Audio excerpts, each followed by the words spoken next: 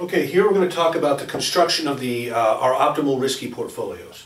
What we're given here is we have, in general, n assets.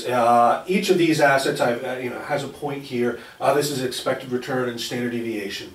So what we have is n assets, and then we have for each asset an expected return and a variance-covariance matrix between all of these assets. Variance-covariance matrix has to be positive, definite.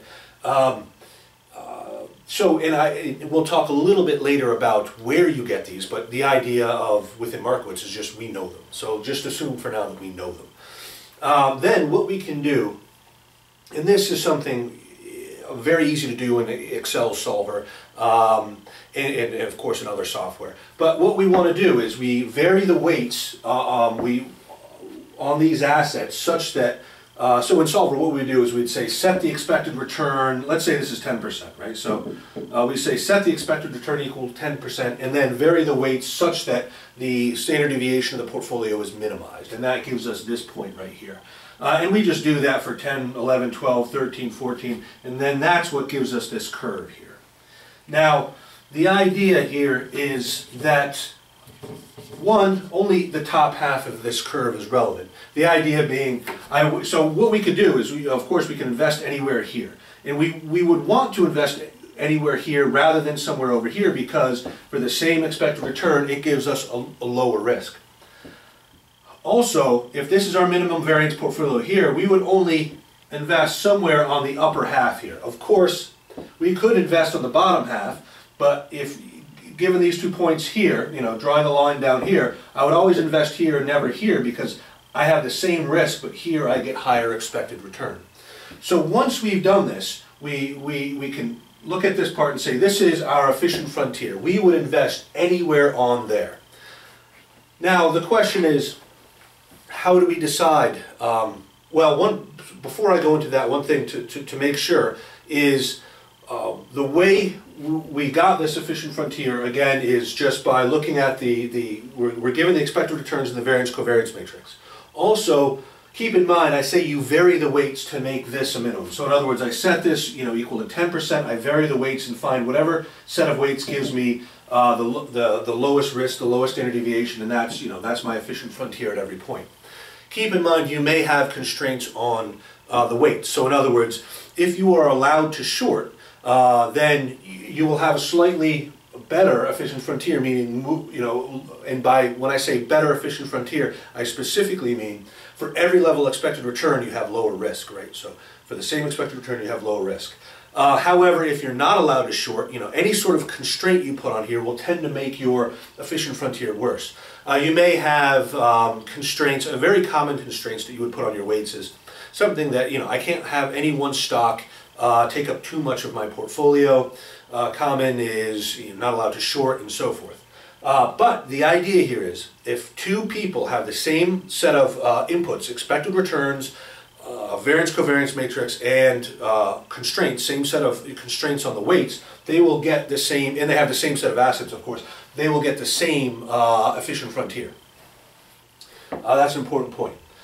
Now what we can consider here is, all right, so let's say we have these inputs, we get the efficient frontier. The other piece of information that's useful is the risk-free rate. So in other words, if I add, and again the risk-free rate is the same for everyone, I can add a risk-free rate.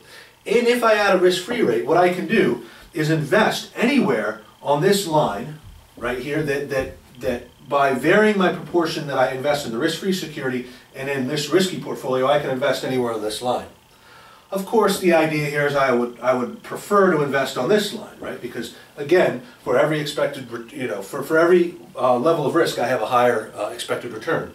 Of course, this means I want to make this the slope of this line. And the slope of this line is going to be the Sharpe ratio. So the idea of the slope of this line is the Sharpe ratio. Again, the Sharpe ratio being the expected return on our risky portfolio minus risk-free divided by the standard deviation of the risky portfolio. That's the slope of this line, or whatever whatever risky portfolio we put in here. We want the slope to be the highest. Now notice the slope is highest right where it's tangent with the efficient frontier. So redrawing this a little bit better so it's clear, we have an efficient frontier, we have this risk-free security, And our optimal portfolio is going to be where this is tangent to the efficient frontier. Now the question is, how would we find this? Well, again, using something like Excel Solver, all we have to do is say, change the weights, subject to the constraint that the weights sum to 1. Some weights can be negative, but the weights sum to 1. Change the weights such that we maximize our Sharpe ratio, and so we can find that directly and we can find that easily. But the idea here is, once we have this efficient frontier and we have the risk-free security, then I know that's my optimal risky portfolio. That's where I'm going to invest. And again, this is the same. Everyone who has the same set of inputs, the same set of constraints, will invest in that same optimal risky portfolio.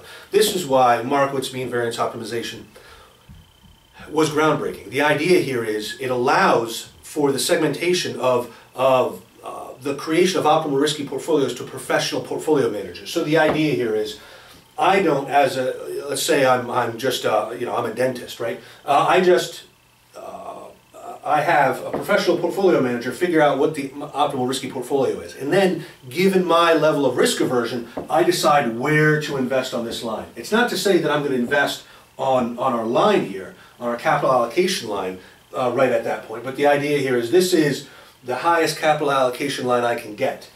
So what I'm going to do is invest some fraction in the risk-free security, some fraction in this optimal risky portfolio, and this is going to be dependent on my risk. But the idea here is, the only thing for me, the dentist, to figure out is where on this line I want to invest given my risk. If I'm more risk averse, I'll invest maybe here. If I'm less risk averse, I'll invest here, maybe even out here on the line, meaning I'm going to borrow at the risk-free rate. Again, it might be king, but the idea here is, the more risk I want to take, you know, the more I'm going to be pushed off, you know, along the capital allocation line in that direction.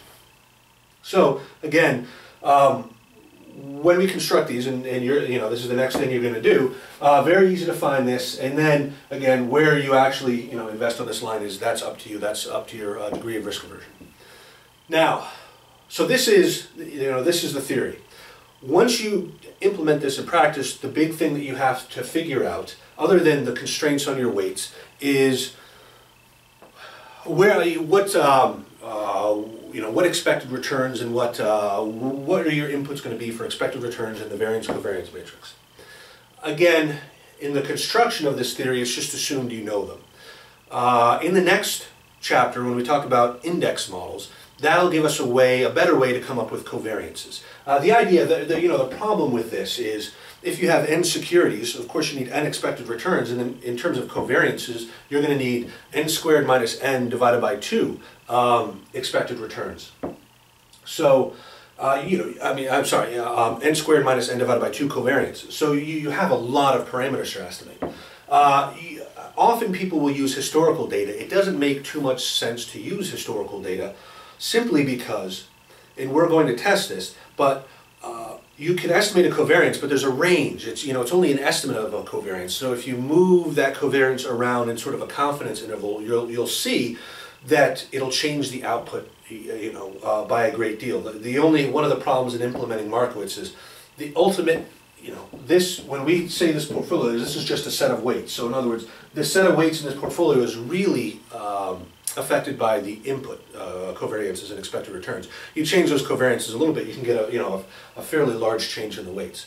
So the idea here is using historical data, you know, from a theoretical standpoint, doesn't make too much sense. However, the benefit of using historical data is you're going to get if you just, you know, look at historical returns and calculate a variance covariance matrix, you're going to get a positive, definite variance covariance matrix.